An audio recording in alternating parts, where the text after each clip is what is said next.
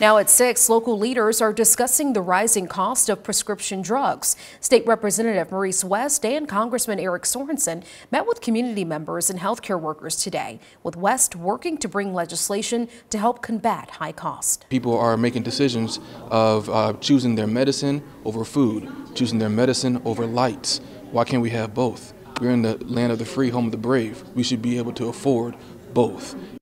Residents are also behind that mission as they say they need the relief the legislation could provide. Prescription drugs are just way out of line. And I think it's time Illinois looks at it and says, you know, we need to form a board. Congressman Sorensen is also working on legislation at the federal level to limit rising prices as well. And tonight, we're digging deeper into what exactly the Biden administration has been doing to lessen the burden for people enrolled in Medicare. Back in August, President Biden announced new agreements with drug manufacturers to lower the price of 10 popular drugs. At the top of the list is Eliquis, a blood thinner used by almost 4 million people enrolled in Medicare.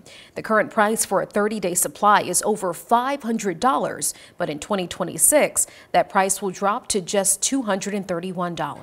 Other drugs over $500 like Jardiance and Xarelto will be listed under $200, which is over 60% in savings. Now, for a full list, you can head to whitehouse.gov. More drugs will be selected each year as part of Medicare's drug price negotiation program.